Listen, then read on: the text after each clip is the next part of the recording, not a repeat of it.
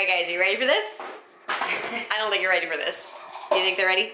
I don't know. I don't know. It's pretty big news over here.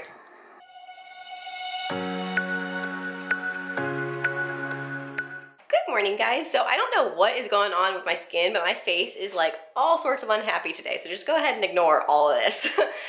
Today is pretty similar to yesterday. Like we were saying yesterday, Miles has some work he has to do for work at home today. So he has been doing that most of the day. He also did get the first layer of paint on the kitchen cabinet under the sink, so we get to see, like, come on, what it will look like, our finished kitchen all painted and finished and everything tonight, which I'm really excited. I can't wait to show you guys.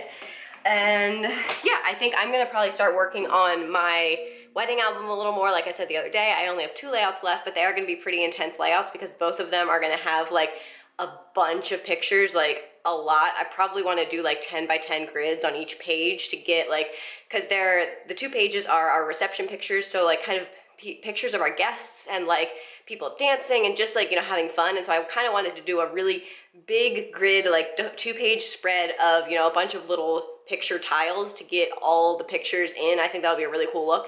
And I also want to do the same idea for all the goofy pictures that I kind of also talked about the other day, where I don't know, we just have a bunch of like, you know, pictures where someone's making a funny face, or like, I don't know, they're just kind of goofy pictures from the day that I think are a really fun thing to include. So those are the 2 spreads I have to make, so they're gonna take a little bit because I have to choose a lot of pictures for them. But yeah, that's kind of what I'm planning on doing with my day right now. The Munchkin and I are gonna take a little walk around the yard and get some fresh air for a bit, and then start on our work for the day. You guys, I'm so excited. I took Dakota outside like I was saying, and I actually have a monarch caterpillar on my milkweed. This is exactly why I planted this plant, to attract these little guys, and I finally got one. I wasn't thinking I was going to. I'm so excited.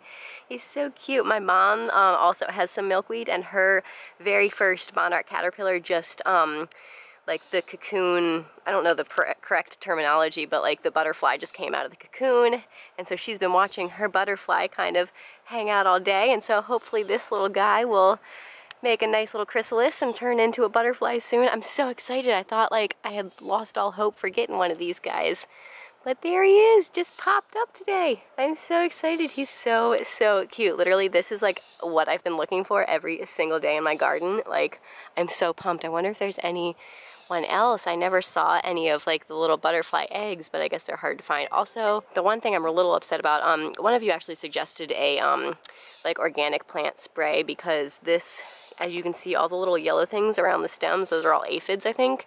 And there's also some black things that have kind of started coming in the last couple days. So I need to buy that and spray this before these guys kill my poor little milkweed. But, oh, and there's a cute little ladybug back there, if you can see that.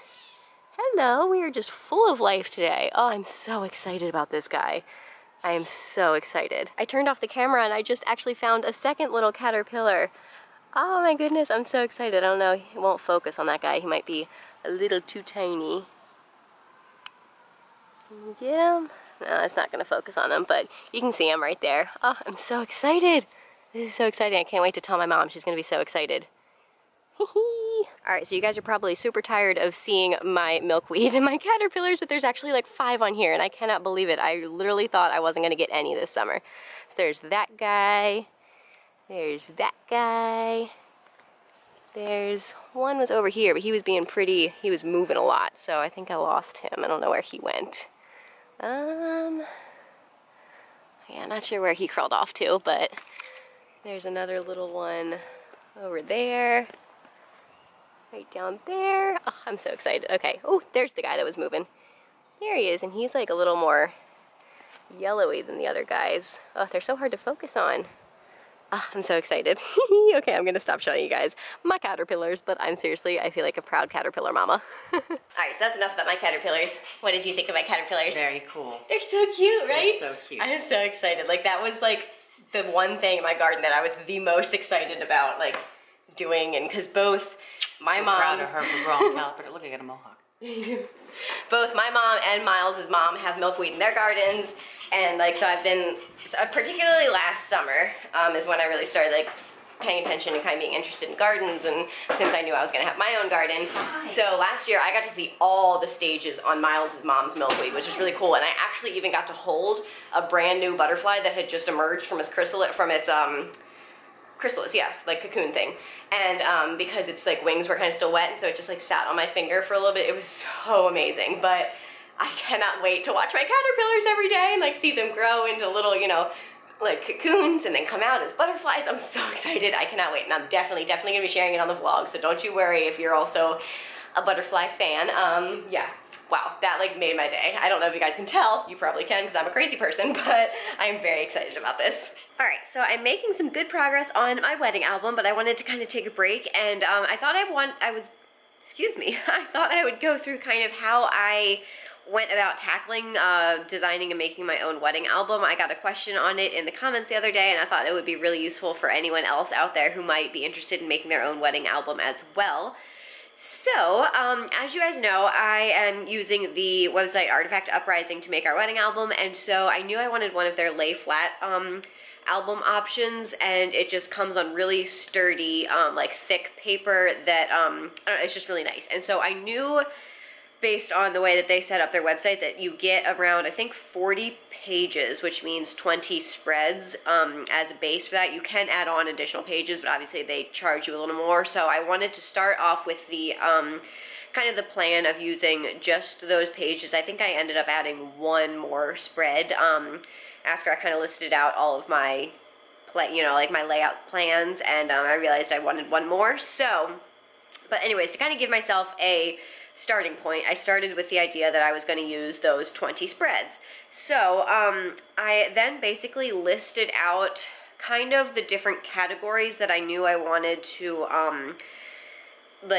not outline, but you know, display in my wedding album. So obviously the first look, the ceremony, the, you know, all of my details like my gown and my, you know, jewelry and just details from the day. Anyways, so I made a whole list of that, and I guess I'll go through them now because, well, I'll go through them in 1 second. So after I have my list, then I have this little tiny like blank page kind of notebook thingy, and I went through, and on each page I drew out one spread. So this is the first and second page of our album, and so at first, here, let me show you one I haven't drawn in. Okay, so I started like this, where it's just completely 2 blank pages, and I labeled each spread what I wanted them to be. So I took the list that I made of all the categories I wanted to include, and then I kind of planned it out that way, and I had a certain flow to it. And again, I'll kind of get to that once I walk you through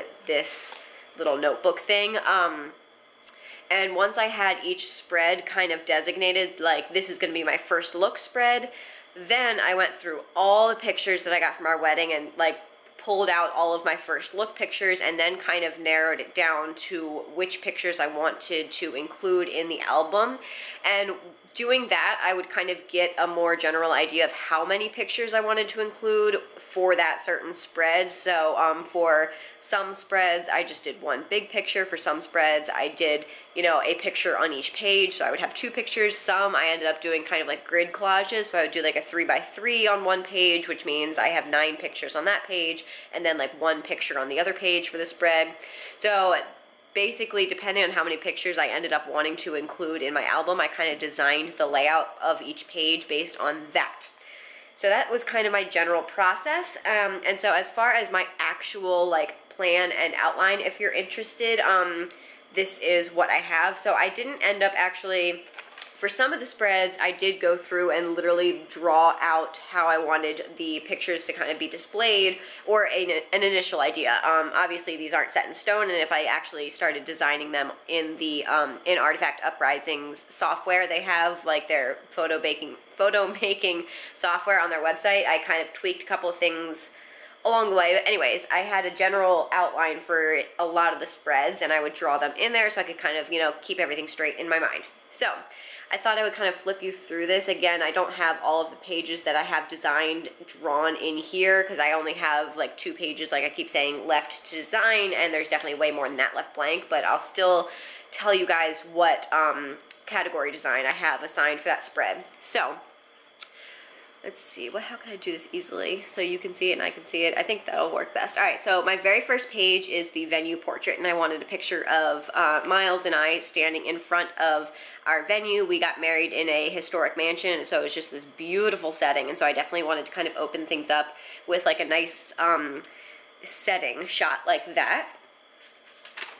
And next up, I had our venue details, and so this was going to be kind of different shots from around the grounds. So, like there's just like kind of detail shots around the mansion grounds. There's a couple things I think I included, like our invitation shots, like a picture that the photographer took of our, formal invitations all laid out, and just kind of more general details about our wedding on that page. I'm still not happy with that page, so I think I might end up redoing it because I just don't like the way it looks, the way I have it now. But anyways, that's besides the point. Next page is my wedding details, and so I had a big full-length picture of my dress hanging on the hanger on this page, and then on this page I had another grid of, again, like kind of a close-up of my veil, my crown, my bouquet. I had like my little something blue pearl that I had on my bouquet, my shoes, and just kind of really pretty pictures of all those special little details that kind of went into my outfit. And the next page I have, see, we're getting to these pages where I have designed them in the software, but I just didn't draw them out. This is my getting ready page, so I had pictures of like, my makeup getting done, my mom helping me put on like my jewelry, buttoning up my dress, pictures like that. So me getting ready, at the beginning of the day. And then the next two spreads I did the same, but for Miles. So this is going to be Miles's detail shots, again with likely the same kind of setup I had for mine. So a long shot of his suit hung up on the hanger, and then pictures of like his shoes, he wore some of his grandmother's jewelry, and stuff like that. So that's what that page is going to be. And then again, just like mine, I have the next spread as his getting ready pictures. So just pictures of what he did before, getting ready, like tying his tie. I have a really good picture of one of his groomsmen helping him on with his suit jacket, and pictures like that. Next is me opening my wedding gift. So Miles and I exchanged wedding gifts on the day of our wedding, and so we have some really pretty pictures of us each separately opening up the gifts from the other ones and reading the letters that we wrote to each other on our wedding day. So that spread is going to be me opening my wedding gift, and the next one is going to be Miles opening his wedding gift.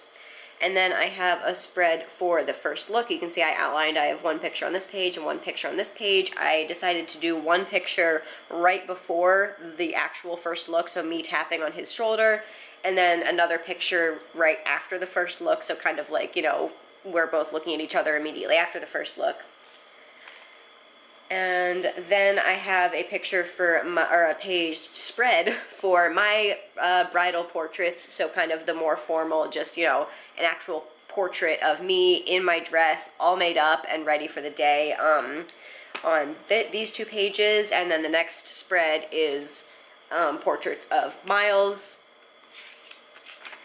After that, I have a page for the ceremony decor. So we got married in one of the formal gardens on the grounds of the mansion, and so these pictures are just kind of like the floral arrangements we had decorating the ceremony space, our wedding arch, just the way that, the chairs were set up outside before anyone was sitting in them. So this is all, empty kind of the scene staging pictures. After that, I have pictures for the actual ceremony, so, with Miles and I up at the altar with, like, our bridal parties on either side, like mid-ceremony pictures from during that. And then I have a spread for our bridal parties, so I have a couple pictures of both Miles and I standing with all of our his groomsmen, my bridesmaids on either side of us, and then I also have some pictures of just like me with my bridesmaids and Miles with his groomsmen. The next page is for family portraits, and so we have pictures of me and Miles with all of his, his parents, his grandparents, and then us with my parents, my grandparents, and our siblings, obviously in both of each of those as well. And then I have a spread for couple portraits, so just pictures of me and Miles. We took a lot of, like, you know, pictures of us, and so picked a couple of my favorites for those pages of just, you know, us posing together. After that, I have reception decor, so all the decor that went into setting up like our tables. So I have, you know, pictures of our place settings, our centerpieces, just kind of the room in general, our sweetheart table, stuff like that. Next up, I have a page for reception pictures, and that's the spread that I'm currently working on right now, and that's going to be a huge 2-page grid collage of all the pictures from the reception, basically. So I think I'm going through the pictures now and pulling out the ones that I'm going to start using and then narrowing down from there. And I think what I'm going to do is on this page, I'm going to have the more event-centered pictures. So from like our cake cutting, from our first dance, from my father-daughter dance, from like the speeches at the reception and stuff like that, and have that being one big collage over here. And then over here, I'm gonna have another big collage of kind of like all of our guests. So lots from when everyone was dancing, some of the guests just kind of like mingling during cocktail hour and stuff like that over on this page. Next up, okay, so yeah, next up, this is the last formal page of the album, and this is going to be that sunset portrait. So again, it's kind of like mimicking the first picture of the album, but this one is after the sun went down, so it's really cool, like kind of dark, moody, backlit picture that I felt was a really nice bookend to end the album. But then after that, I do have one more fun spread that I have planned that is going to be our goofy pictures of the day. So we have a lot of fun pictures that are just goofy and silly, and they're not formal wedding pictures, but I feel like they really, really did a good job of kind of capturing the, you know, mood and spirit of the day and everyone just being goofy and having a good time. And so I really, really wanted to include those pictures. So again, I'm going to do a massive 2-page grid collage spread of those pictures. So yeah, that's kind of my whole process. I hope I did a good enough job of kind of like explaining and outlining what I did to help you if you're deciding if you want to build your own wedding album or not. I honestly think it's a lot of work. It's not a small project, but for the amount of money, that we're saving making our own album, I think we ended up probably spending $150, I want to estimate. I don't remember exactly. You can look on Artifact Uprising's website to see how much. We got a 10 by 10 lay flat album is what we ended up going with for our album. And I think what we got quoted for our album from our photographer, like if we actually had gone through George Street Photography, which given the way that they handled everything else that they were responsible for the wedding, I'm so thankful we didn't, because I think I would have ended up hating the album that they did.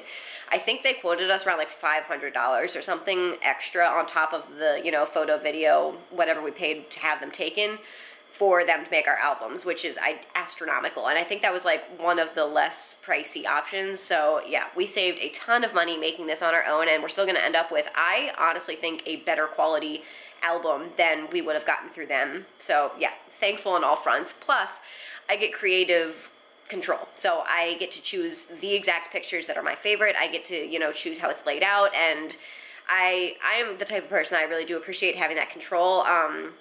So yeah, I really like being able to design my own wedding album, put all the memories that I want included in, and yeah, so again, it's a lot of work. It's a big project, but I still do not regret making the decision to do this on my own. I'm really happy that I did. So yeah, I'm happy I'm putting in, you know, putting in the work. It kind of sucks. It's a little tedious at times, but it is fun. And like I said, I'm really glad that I'm going to have a fully personalized, amazing wedding album at the end of this that will just be so personal and meaningful to me. So there's all my thoughts. I'm going to stop rambling and get back to making my wedding album.